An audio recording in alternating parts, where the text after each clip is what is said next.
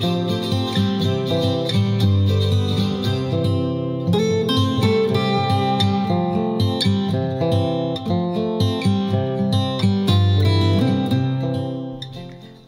to Flora and Friends, your botanical cup of tea, a podcast for plant lovers of any kind. We welcome guests to our botanical tea break to explore the history, science and meaning of plants for our lives.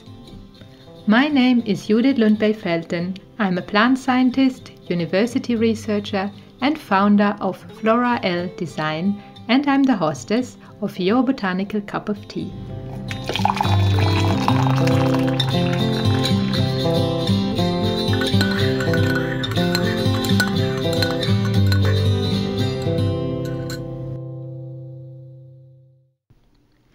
Welcome to the Flora and Friends podcast and to our mini-series about pelargoniums. This is the sixth and concluding episode of this mini-series, and we're going to dedicate it to the production of rose geranium oil, which is produced from pelargoniums. I have a very insightful interview for you today, and my guest is Karen Swanepoel, who has been the executive director of the South African Essential Oil Producers Association since the year 2000. Karen has a background in botany and is a researcher and lecturer in essential oils and vegetable oil production. And she has also been in the past the local expert on essential oils and vegetable oils in South Africa for UNIDO. And UNIDO is the United Nations Industrial Development Organization, and they promote sustainable industrial development in developing countries to reduce poverty and to promote inclusive globalization. So Karen has so many years of experience in the geranium oil production and all kind of different aspects, from the botany to the production to the socio-economic aspects of it. And it has been a very interesting and pleasant interview. And with that, I wish you a lot of new insights, and I say welcome to Karen. Thank you for the opportunity. You reached out to me after one of our last podcast episodes where we mentioned that the rose geranium oil was made from Pelargonium graveolens, and that is actually not totally correct. So do you want to tell us a bit more about what the plant basis to the geranium oil is, and also how people have come to that exact composition of the hybrid plant that would suit that oil production?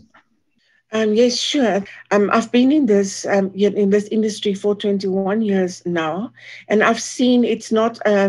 It's actually general that people have got the name of the rose geranium for essential oil completely incorrect, and the reason is because people in the trade are not botanists, and botanists don't really care what happens to the plants afterwards. So it is a general thing. It's not individual or, one country. It's all over the world. So the Pelargonium graveolens is actually one of the mother plants of the hybrid that is currently used for the geranium oil, and that is planted all over the world, not only in South Africa. South Africa is actually very small, although we are the country of origin. Our production is very, very low.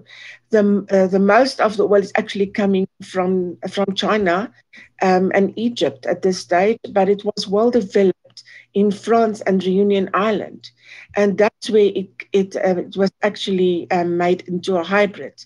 So the original plant was Pelargonium graveolens, and the other mother plant is Pelargonium capitatum, which has got a distinctive rosy smell.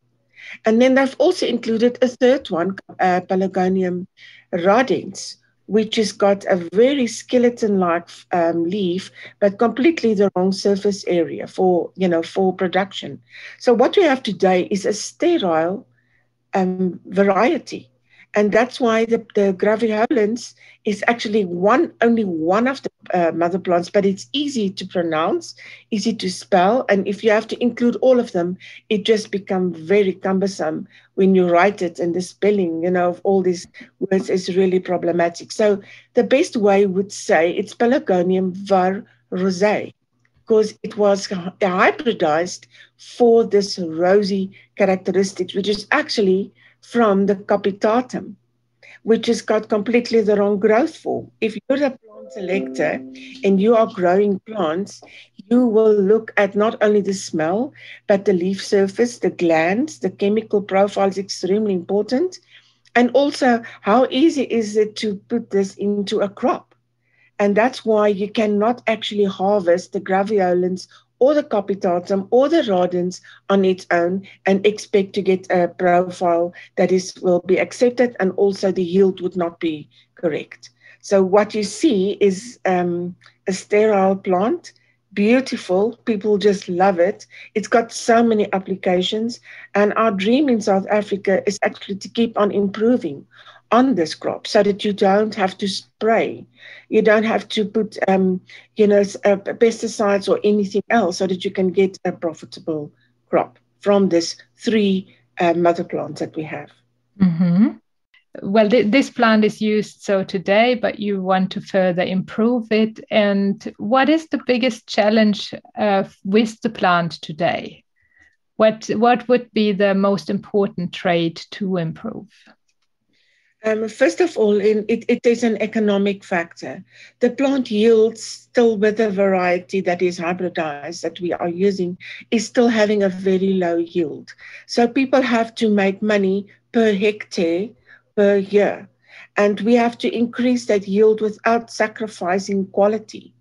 So it's that's the fine balance. Now we do need to have more oil per leaf surface, but at the same time we don't want to add too much chemicals, and we want to have a plant that is resistant to the second factor is diseases.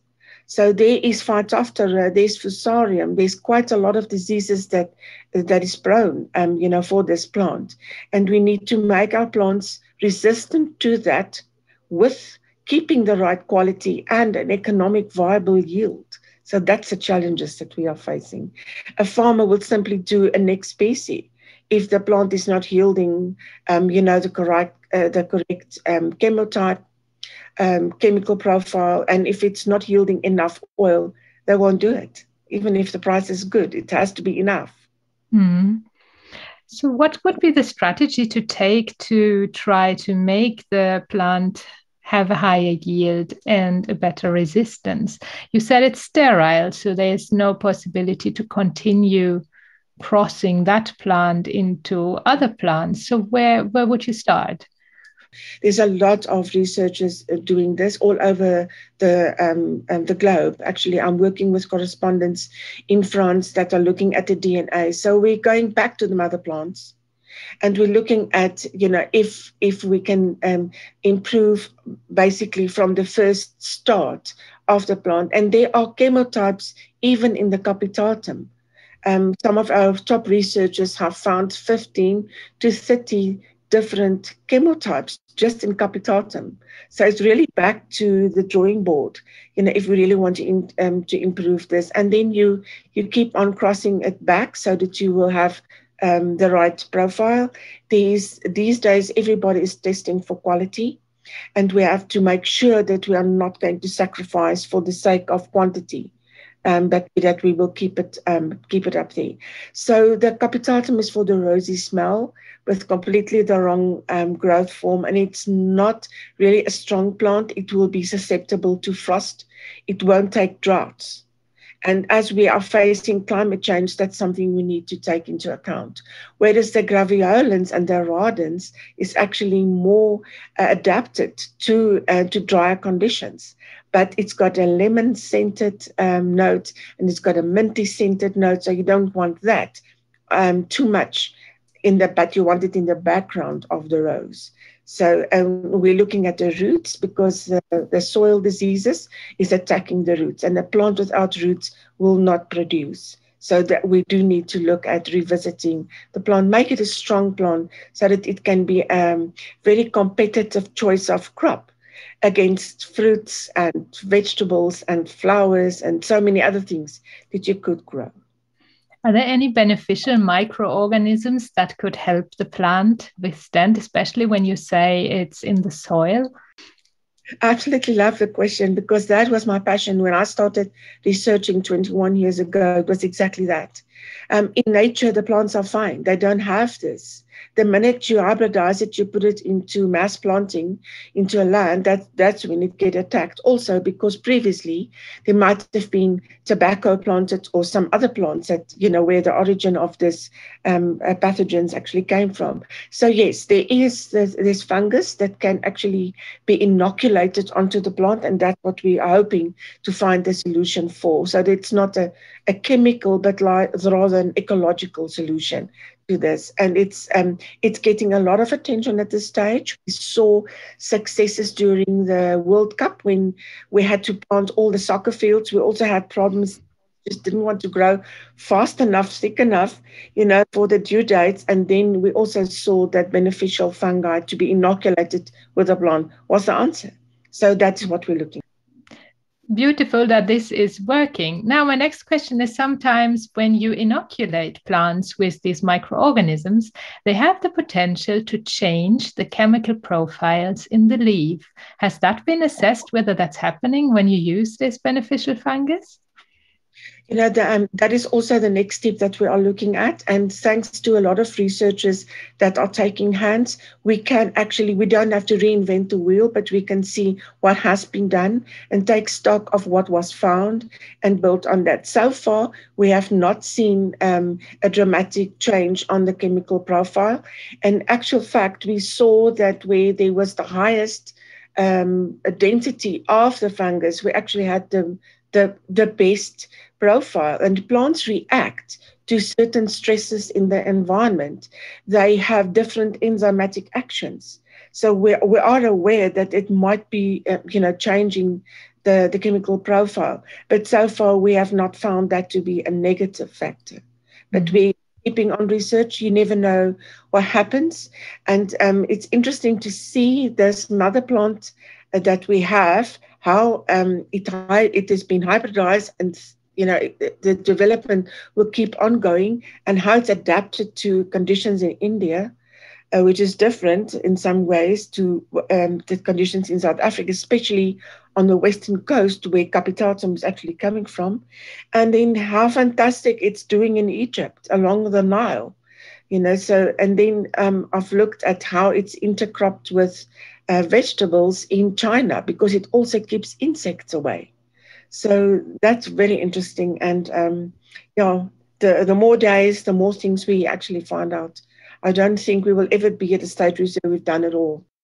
The idea that when you plant it in different regions, when you plant it on different landscapes, in different countries, in different climate zones, that will for sure influence the chemical profile. If I relate to, for example, production of wine, that is like depending whether the stock is old or young, whether it grows on a slope, on the top of the mountain, or in a valley, you get a completely different taste of the wine when you drink it in the end. So how about the chemical profile of the rose geranium oil, depending on where it comes from? That is a very interesting and very important question. And yes, like wine, it does get influenced by the height above sea level, by the winds, by the hours of sunshine. And we formed a database where we're actually documenting that, and to see where it is best performing. And what we found is the higher you go above sea level, the better the quality. And with quality, it's got nothing to do with the method of distillation. It's actually the certain components which determines the price of the oil that does get influenced, like the linalool, the geraniol, and the citronellol. Those are are things that we are watching. But then also, the lower you go down to sea level, the higher your yield. So it's a fine line between the economic thing and, to really get good quality. And it looks like the plants just do prefer winter rainfall, but the graveolens being part of the hybrid makes the plant actually much more adaptable to summer rainfall area, also inland, and also less affected by the height above sea level. So yes, that is definitely something that we are looking at. And also on the same farm, the same practices, year to year, just like wine, it might differ. And then the stresses from the environment, whether there's insects or whether there's too much sun or not enough water, the plants react. It's a natural product, so it will react to those stresses. The key would be to find the medium way. And I can actually share now, we're encouraging our communities to also be involved in the planting of this. And sometimes you have to take what you've got.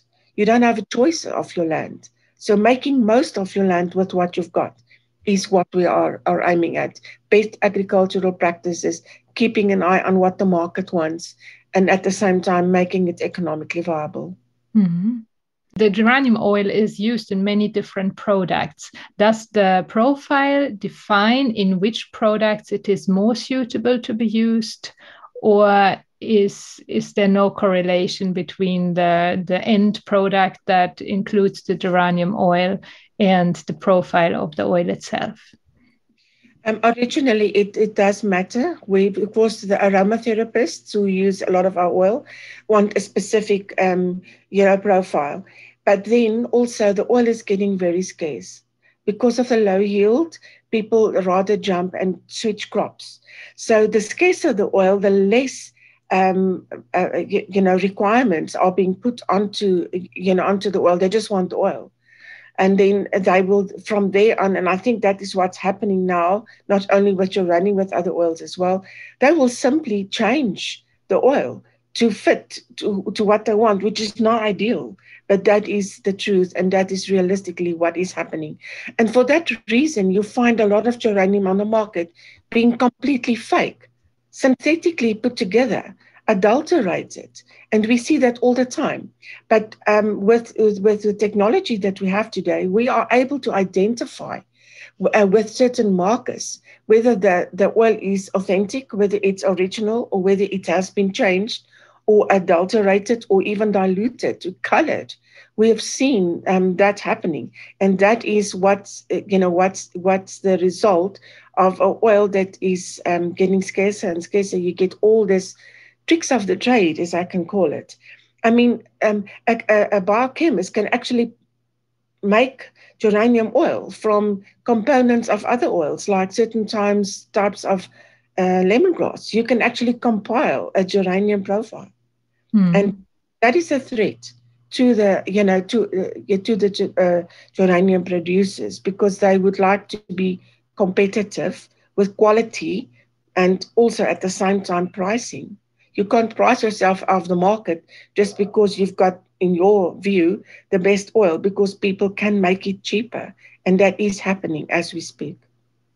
Is there any kind of quality control or certification? Is there any kind of way for the consumer to know if this is an original geranium oil or if this is a synthesized one? Yes, there is a lot of quality control measures in place. People are insisting on a GC analysis, which we encourage our producers to have. Full GC analysis to see what all the components are.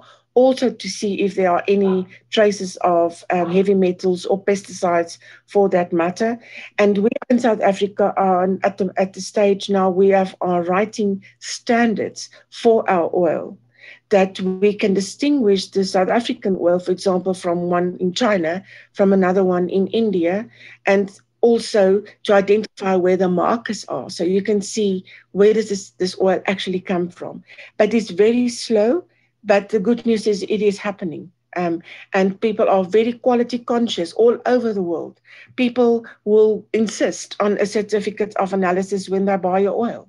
And they will go and test it as well on their own to see if your oil test is showing what they want. So some of our producers are organically certified. So there's also that certificate that's coming along with that. And I think all the certifications together helps on this quality awareness that we are trying to also establish in South Africa. Mm. And when it comes to the biological function of the components in the oil on, for example, the human body, what's the effect of the components of the geranium oil? We had here citronellol, linalool, and geranol. And how would the effect be different when you buy like a synthetic oil? Let's say still free of any kind of adverse substances, but not the same profile. What could you expect as a different effect? Well, I'm not an aromatherapist, but I can only say what I heard from them. They can definitely see, if the levels of linalool is not high enough, or even if it is too high. And I have had experience where I had to travel with the geranium, and the sample bottle broke in my bag. So all my shoes was drained with the geranium, and it affected my sleeping pattern. I couldn't sleep for, for 5 days. I just couldn't sleep. I could rest and I could manage to work, but I could see on the clock that I didn't sleep well. And apparently that's one of the things that they can detect. And it will interfere or will change certain things like relaxing. Instead of relaxing you, it might activate you. And, that's the type of things that they will look at. And remember, geranium is also now used for as a preservative. It's used for people in treatment of cancer. I'm not putting claims down here, but I'm just saying we've picked it up. And also for stimulus of blood flow to the skin. So for cellulite, and I think that's where the citronellol level is coming in. So definitely, I do think further tests and further quality measures is very important in this. And we like it when people actually report back and say, this oil was not as effective as that oil. And, we would like to investigate it and do another test. So we really like to take hands with any researchers that are looking at this aspect. It's very important to us to know, if there's changes, for example, in the profiles, we need to know that, and so that we can be honest and open about it to the people who buy the oils. Mm-hmm. What is the function of these oils inside the plant? Yes, it's a defense mechanism. It's really interesting. So it will deter some sucking insects, but at the same time, we did find a leaf hopper on some of our crops, especially when it's a beautiful crop, and the more luscious and green it is, it's like more attractive it is to insects. And yes, it also acts as a push and a pull if you plant it in, as a companion plant or intercropped. We also see that it deters the insects. It actually interferes with the pheromones. And insects don't like to be confused. They want, they like to be focused. So the essential oils, and specifically the geranium oil, and I think it's a citronellol that's in there, confuses them, and then they can't find their path. They can't operate on that. Whereas we also did see a little bit of grasshoppers on it, but not too much damage. It's like they only take a bite and then take off. There's no rodents that eats it. I don't think they like the smell. There's no mammals that eat it. Even hungry cattle they trampled the plant, but they didn't eat it. But the plants are very prone to attacks by termites. And that is a problem that we have to face, because you're not allowed to spray for termites. But at the same time, there's an underground perfumery going on while you're looking at your plants, because they just love the plants. So there's ways that you need to look at now. How do you manage that? And they are all, as you say, they are all grown outside on fields. So that makes it also difficult for treatments. If you would have them in a like more controlled environment. But there you probably don't get up on the volumes that you need. Yes, we have done trials. We found a very high yield in an enclosed area, like in a tunnel or in hydroponics. We did find that, but geraniums don't like too much water, and your control when it's enclosed area is very critical when it comes for too much water. And then you have other diseases, coming into enclosed areas. So the plants do actually better in open land. If only you can stop the termites from making a perfumery underground, then you have a good crop. Mm-hmm. That's very... Plants like vetiver, we found this be a very good companion. If you border your land with vetiver, the termites don't get past the vetiver. So that might be one of the biological solutions for the future.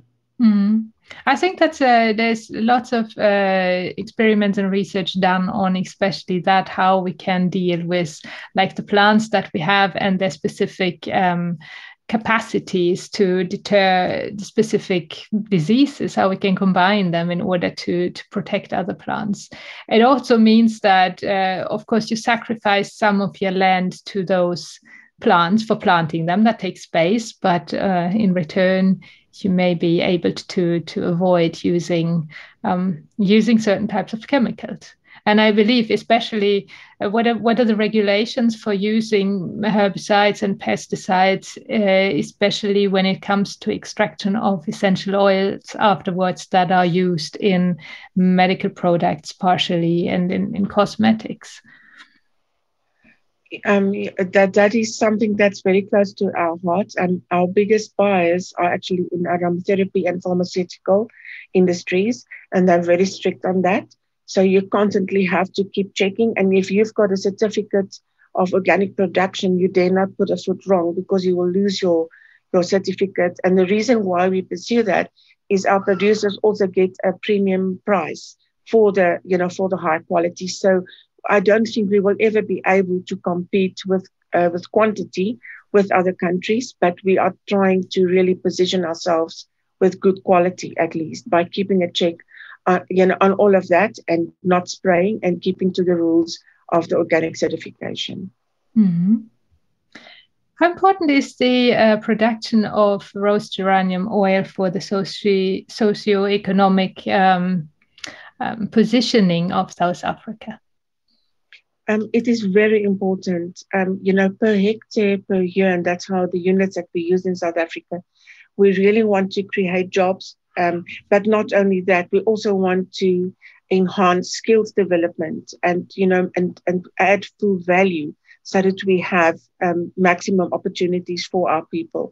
And it is a very attractive industry for our rural people. It's like really enhancing their status. It's not just harvesting vegetables. You are harvesting something that's going into perfume and into soaps and into wonderful candles and into lotions and potions. So we really don't have to sell the idea to the rural communities.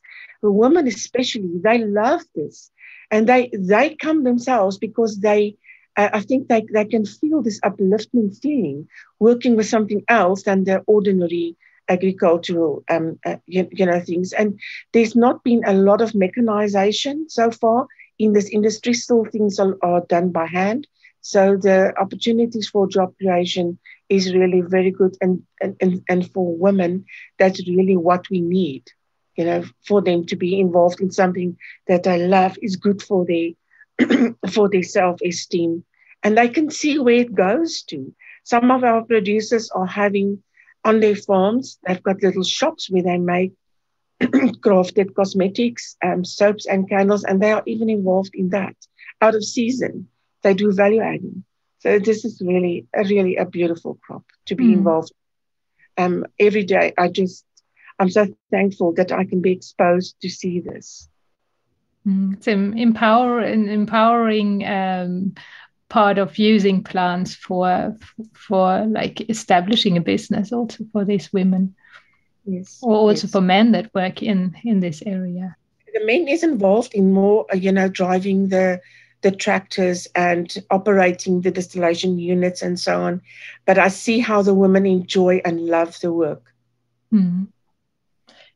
I also was wondering, when it comes to distillation, for example, can you describe the process from the plant itself to the essential oil? What steps are involved in this? And also, maybe, does every person who grows the geraniums or the pelargoniums, does everybody have their own equipment, or is it operated as like cooperatives where people share equipment? Most of the time, the producers are having their own distillation units on the farm, because we have worked out an economic model. If you travel more than 25 kilometers with your harvested material, then you will not make a profit. So most of them are doing it. There's a few outgrowers, but they try to not travel more than 25 kilometers with the harvested material. And also, the whole process, you can wilt the plant slightly, then you get more plant material into your vessel. But if it's going to be transported like in 24 hours time over a long period, some of the oil is actually so volatile, you will lose some of the oil. So we're trying to get it in the vessels as quick as possible. Slightly wilting is allowed. And also what we see is, you get a better quality if you do it as quick as possible. So it's basically a steam distillation that we're using. Most of us are using wood as burning wood as an energy source. And then the water is steamed, and the steam is then pushed through the harvested material, very much like the classic lavender and lemongrass are done in other countries. And then that is condensed into a condenser, and then you get the separation of the water and the oil. The water has got a different density than the oil. So that will be, for geranium, the oil is always on top. So then you have to separate that, or you funnel it. So, and then now the water also has got a new market for hydrolat or hydrosols. And that changes the economic picture now. In the past, we just put that water back into the pond, but it's recirculated now, and at the certain stages, you can also sell that. People are making hand sanitizers, and they're making all kinds of things with the byproduct coming from the water. The yield is still very low. From 1 ton of plant material, which is the leaves and a little bit of flowers, you get about 1 kilo of oil. So that's a lot of energy and a lot of work that goes into, and that's a reason why it is expensive and why it's not every person is doing it. It is hard work, and it's not a lot of oil for all your effort. So if the price is right, if the quality is right, then it does become a very attractive, and people will consider doing that. Most of the time, they also have other crops. So it can be like a separate or a second income for our producers. We don't want to sacrifice food security with our agricultural sector, but it's very nice to see how it's done together with macadamia or fruit like mangoes. It goes beautiful in mango areas, and also alongside keeping natural areas open and conserved. Mm-hmm. That's I think, a beautiful idea to see that you can cultivate. It's also in avoiding monoculture. If you can cultivate many different plants beside each other and have your living coming out of more than just one crop, also with the thought that, well, there can come diseases and one crop can be harmed, but the others will withstand, and you will still secure your income from those ones.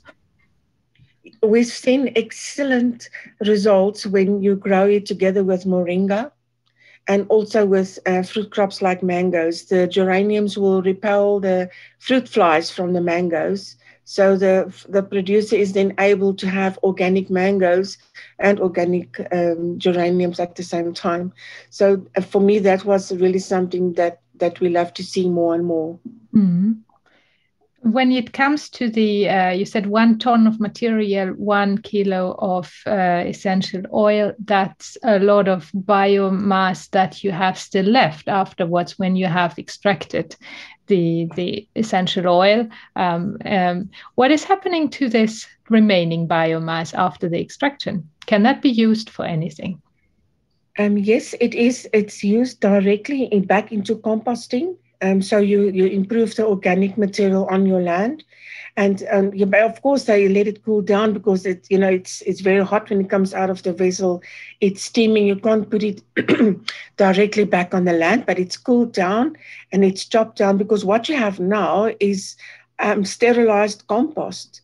And that goes then back onto the land, especially the people that are certified organic, which are not allowed to put chemical fertilizers. That's what they do. They just build it back into the soil, and it's these huge heaps that you see, that's going to be composted. And people also sell that because of it still has a bit of a smell. So it gives a lovely smell to compost. Not everybody likes the smell of compost. And so it really goes back, most of it goes back into the land. Here and there, people are also composting it into bags and selling it. Mm-hmm. But every bit is used. And is there, now we had the leftovers are used, the starting material is tried to be improved. Is there any ways that you can improve, like make the extraction process more energy efficient using other energy sources?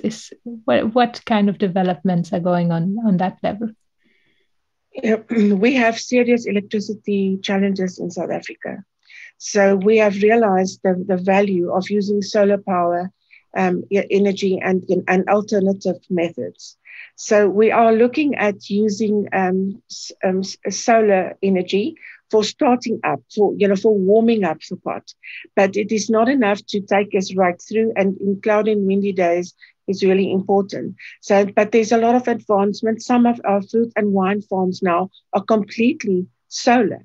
So it's coming, and it's still expensive for the new incoming entrepreneurs. It's still expensive. The technology, it's not widely available. But I can see the move towards that. Definitely, it's going. And then people are also using other methods. For example, vibration. To actually loosen the glands and to get the oil off easier, so that when you at the end distill it, that you have less energy that you have to spend, and you have maximum yield coming off your plant. So there's a lot of work going on at the moment for that. And we also see that there's a lot of ingenious people coming up with extremely good plans. And I keep on watching even the color of the soil, for example. If it's a lighter color, then you push up the yield. And also for some reason, it's also that the oil comes off quicker and easier. So your distillation time might be shorter. But all of these things still have to be further developed. And I do think that research is very important in this in the energy aspect that we see there. We also have people that are recycling a lot of the water and of the material. It's going into all kinds of applications. So we try to minimize waste and maximize the use of every step of the process. Even the water, the energy, the plant material, everything. The containers also, we're also very conscious of that. So we're trying to make the most of that. Would you be able to say that there is a specific value in rose geranium oil coming from South Africa as compared to other ones produced in other parts of the world, because of the different profile or because of other different aspects of it? I would love to say yes, but the chemistry will speak for itself. The trade is only interested in the price and in the chemical profile. There's not a lot of sentiments really into where it comes from. But there are people that are buying with their hearts. And they, for me, that is where the value would be. And it's in the country of origin. But we all are using products from all over the world. So, I mean, we are using products from other countries as well. We do need to distinguish our oil to make it really profitable, of good quality at this stage, because we know that we cannot get to the tonnage that's currently produced by Egypt, by China, and I see even India is really pushing up the production. We are really a lot slower in the volumes, but we are really trying to make up, with the quality, being authentic, being from the country of origin. We are trying, and at the same time, to the benefit of our communities. That's very important to us. Where is the majority of the oil exported to from South Africa? At this stage, most of it is going to France, and also to other EU countries, but the bulk is definitely going to France. A little bit is going to the US, a little bit is going to Australia, and and even India has been buying from South Africa. They did not have enough, for themselves. So the UK will be using it more in flavoring. France would be using it into perfumery. Into the US, it's going into aromatherapy and into pharmaceutical applications. So that's basically how it's differentiated. Mm-hmm. Thank you. I think I have gone through all my questions that I had here. Is there anything else that you would like to share that I haven't asked? Well, yes, I would like to thank you for the opportunity of telling the people, the real story about geranium and where it really comes from, and the progress. We're really looking to improvement in future, and we want to share that with everybody. The smell of that of the rose geranium. I know it's called the poor man's rose, but it's really beautiful on its own as well. There's so many applications that hasn't been touched, for example, in food, in culinary. And it's coming more and more. I can see there's a wave coming for using essential oils more and more in food, but the safety would be up to addressed. And that's what we're looking forward to, more and new applications. Mm-hmm.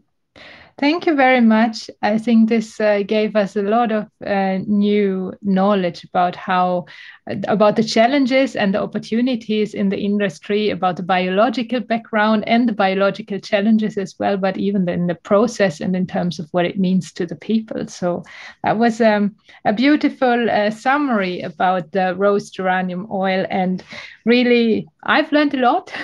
Thank you so much for sharing this for me. If people wanted to know more about you and about the South African Essential Oil Producers Association, where could they find more, or more about your research, for example? We have got a website, so they can look at our website. It's saeopa.co.za, or they can also send me an email to saeopa@gmail.com. It will come straight to me and I can help them. If I can't, I'll refer them to somebody who can help them. We really like to take hands with more people in this industry. Thank you very much. Thank you, Judith. I really appreciate it. Isn't it beautiful how such an interview came about because Karen reacted to one of our previous episodes and I could invite her so that she could share her insights and expertise with us. I think that's really what my idea with this podcast was, that I would take a subject, something that is relevant for you, that you can relate to, that is also maybe seasonal, like pelargoniums are now back in the shops if you are not a collector but you buy them in a shop. And that's how knowledge comes about, that we reach out and we build this together.